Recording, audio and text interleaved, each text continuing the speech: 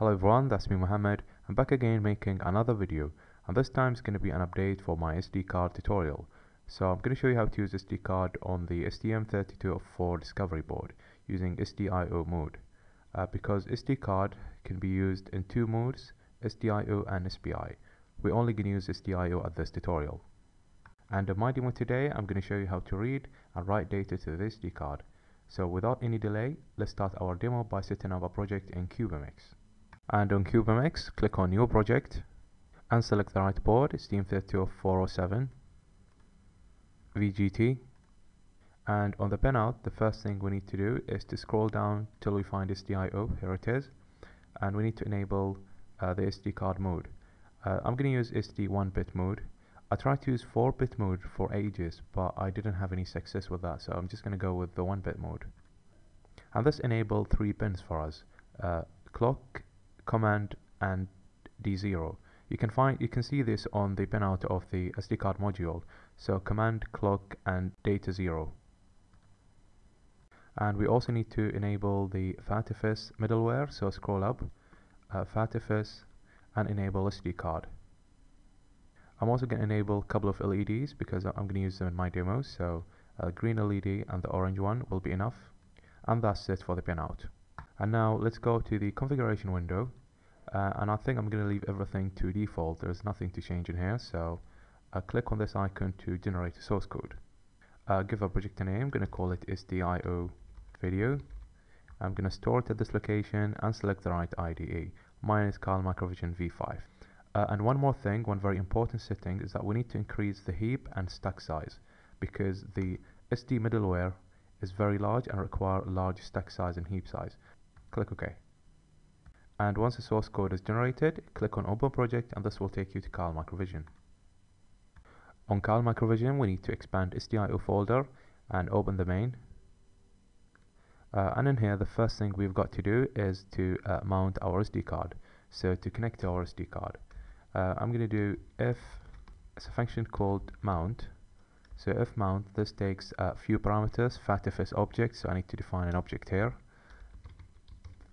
I'm going to call it my FATFS, and this will be the first parameter in here as a pointer to that.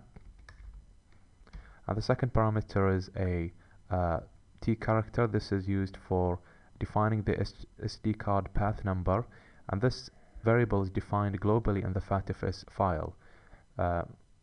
It's called SD path, so I'm just going to copy and paste it over. And the third parameter is whether you want to connect or disconnect the SD card. So I write one to connect to the SD card. And if this is equal to FR-OK, then the SD card is connected successfully.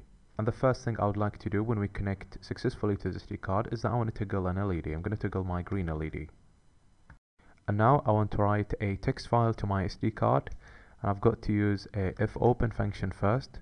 And this function takes few parameters. The first one is fil pointer.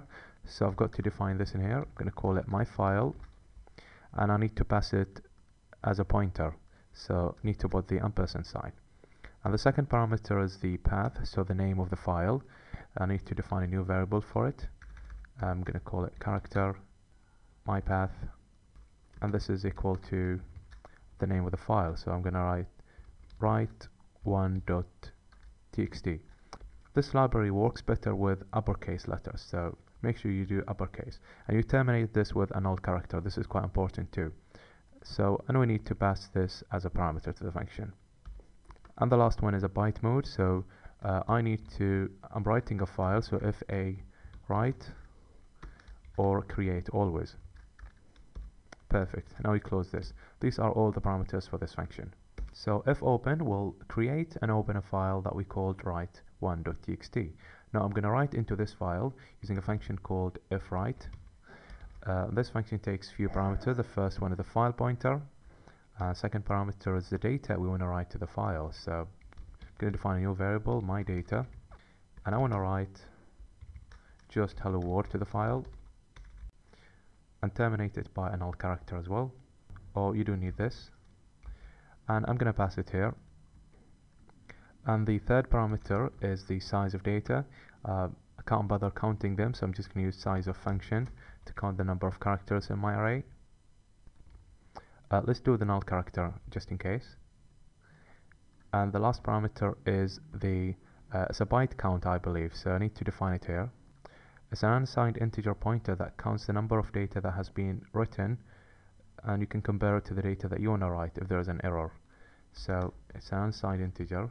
I'm going to call it test byte, and I pass it as a third parameter, as a pointer, of course. And that's it for the write function. And now we need to close the file after we write to it. So a function called ifClose, and this only takes a single parameter, the file pointer, and that's it. And I want to put a small delay and toggle another LED just to indicate that close has been successful. I'm going to put 1 second delay, and I'm going to toggle the orange LED at the end. And now we're ready to compile the code and load it to the board and test with the SD card. But before we do this, it's highly recommended that you reformat your SD card to FATFS32. So in fact, let me show you how to do that. So I'm going to plug in my SD card to my laptop and go to the my PC. So just right click on your SD card and hit format. Make sure you select FAT32 and click start. So format is complete, perfect. Now let's compile the code and load it to the board. And don't forget to connect your SD card back to the STM board. Okay, compiled successfully without any errors. Now let's load it to the board. And now let's have a look at the board, and I'm going to look at the LEDs, and then we're going to test the SD card on the laptop. Okay, looking very good. Both of the LEDs toggled on. Now let's test it on my laptop. I'm going to plug in my SD card here. I'm going to go to my PC. Let me open the SD card. Perfect. I can see the file here, write1.txt, and it has got the hello world in it. Perfect. And now let me show you how to read a text file from the SD card. So let me go to my SD card and create a new text file and write random stuff in it. As I said, I prefer to call the file in uppercase. So I'm going to call it read1, all in uppercase letters. I'm going to write this is Mohammed, for instance, and let's see if we can read that successfully on the STM side. Okay, on the STM side, the first thing we need to change is the path. So the name of the file is not write1, it's read1 now. And the if open function need to be changed. Instead of if a write and create always, it would have to be if a read and open always. So this will open read1 file. And then I need to comment if write function and now use the if read function. And the if read function takes very similar parameters to if write. So the first one is the file pointer. Then next one is the variable to store the read data in. I'm going to define it globally so that I can read it in debugging mode. I'm going to call it my RD data. And this is Mohammed is 15 bytes, so size 15. And I'm going to pass it as a parameter to the read function. And I'm reading 15 bytes. And finally, the test byte variable. Perfect, that's all we need to do. So let's compile the code and load it to the board again, and then go to debugging mode and see if we can read this is Mohammed successfully. I'm going to plug in my SD card back to the STM. I'm going to load it to the board. And now let's get into debugging mode. And on debugging mode, the first thing we've got to do is to include our read data variable to the watch memory. So right click and add to watch one. And now we can see what the data are. Now let's run the code. Perfect, I can see the text I've written in the file. Okay, so I've just shown you how to write data to SD card and how to read data from it. Now one very last thing before I end my tutorial, I also want to show you how to write to a folder on the SD card, not just writing to the main directory. So to do this, the first thing you've got to do is to make a directory. So there's a function called make directory, and you simply pass the directory you want to make, or the folder you want to create. I'm going to create a new folder that I'm going to call it my folder, and you terminate it with a null character, and this will create a directory that's called my folder. So you copy it and you paste it in front of the file name with another /, and I'm going to name the file write2, and you've got to replace if a read and the if open to if a write now, because we are writing again, and if a open always to create always. So this will open this and create a new file that we call write2.txt. and I want to write to it, so I've got to uncomment the write function and comment the read function.